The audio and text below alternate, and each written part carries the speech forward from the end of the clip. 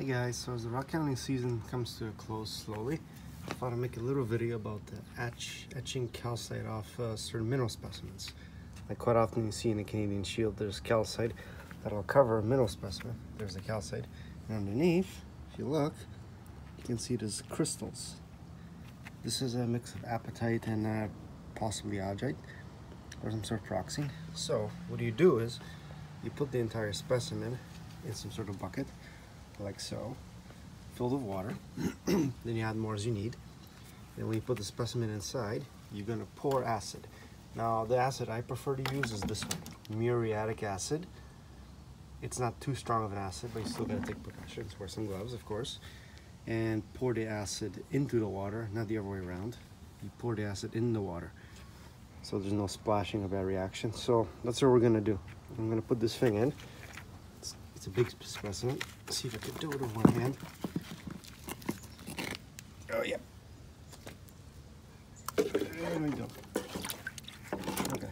Now, as you can see, most of the specimen's covered. The water comes up to here, so obviously I don't want to fill it too much because then it's going to splatter. So all I'm going to do now is open this up. Okay, there we go. So now I'm going to pour the acid carefully into the solution. As so. Give it a wide berth. Should stir. You should see it fizzing. Yep, there you go. See the fizzing? Now it's going to start to do this as it becomes stronger and mixes well. If the water's warmer, it'll work a lot better too. In this case, just for demonstration, I'm using cold water. So that's what we're going to do. And I'll get back to you guys when the solution is complete to show the end result. Okay? Hey guys, you can see and hear it sizzling right here. So it's reacting quite well. Now you know when the solution is fully saturated, when the sizzling almost stops to nothing or totally stops. So at that point you can add acid if you have the space, or you just pour the solution out and then re-pour the water and the acid just so you can continue going. So my plan of this piece is, when I'm going to do a lot of the acid etching from this part, because only a little bit is showing. So I'm going to keep adding to this solution to make it better, and then when it starts to stop sizzling, I'll flip the piece over, so that goes to the bottom, and that should be it. And should show you the end result, guys. Hey guys, so it's been a couple days since I put the solution in. Sorry for the noise, I'm in the backyard, and it's getting cold. You can see the leaves are falling. Yep. So anyway, here's the solution. It's been a couple of fills of acid. So I'm going to take it out now with one hand. Try to at least. It's a heavy piece. Alright, let's see if we can do this. Just gotta get the right kind of grip. It's hard to do one-handed. Alright, here comes the lift. Oh yeah, there we go. Hey guys, see it? See? There's the last bit of calcite here in the middle. The kind of cherry-like stuff. Sorry, let me focus. That's apatite. Was the acid removed it. So you can see it's a plate of crystals of some sort of amphibole by the looks of it. Let me see if I can lift it and put it in here. There. Alright. There we go. So, alright.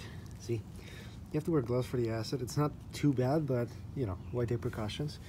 So if I left this in for a bit longer, that would etch away, leaving the whole plate here. So usually what I do in this scenario is I'll give it a wash. So let me just get a scrubby and I'll get back to you guys in 1 second.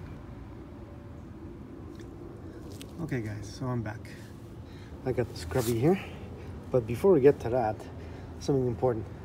Baking soda. Why? Because it's going to neutralize whatever acid's left. So just spread it like so. Hear that?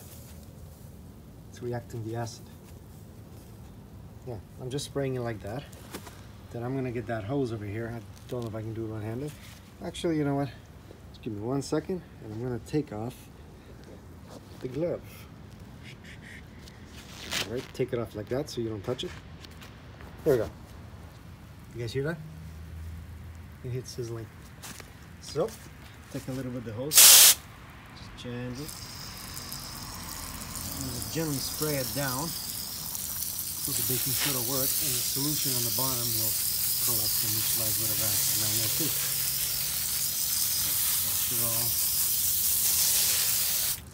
Okay, so good deal, the acid is neutralized. Here's what I'm going to do. Spray some more. You might wonder, ask why. Well, I'll just tell you why, because it's kind of an abrasive. And here's what I'm going to do. I'm going to soak it up, add some more water. I'm going to clean this up just a bit. There we go. Give it a good scrub. Just to get off as much dirt as you can. And let the abrasive nature remove any kind of stuff that's on top of the crystals that you can't see. Because a lot of times when you're in the calcite, they cover secondary stuff like maybe towels, silicates, anything. It makes the crystal look rough. Oh look guys, see that? Yeah, it's hard to see. But that is a little titanite. Yeah. Oh yeah, it's intact. Little guy, but it's nice. See the dirt coming off? So clearly there's something that's coming off. Okay, so we're done. And now let's give another spray from the distance.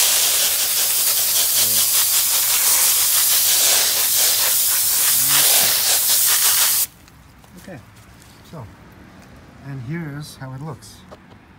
I'll give you another picture, guys, once this thing dries, because it's hard to kind of tell. But it looks a little better. It's not as pretty as I hoped it would be, but it is a backyard piece, certainly, and you can see crystals. If they were bigger, I would have this displayed inside, but because of that, probably won't. This titanite is nice, though. So, before I finish off, let me just explain the next part. So, there's a bucket of the acid. Now, it's pretty used up because you can see the calcite didn't etch all the way out. So, to dispose of that thing safely, you gotta neutralize it. And once again, the baking soda. Now watch this, it gets violent, get stuff away. Hear that? There you go, see? Oh yeah. Oh yeah, it's neutralizing. So you just keep adding to it till it becomes fully neutralized. And then dispose of it safely. Because at that point you can almost flush it down the toilet. Preferably you dispose of it properly in a container. To your local recycling facilities maybe. Just so they know how to deal with it depending on the local bylaws, right?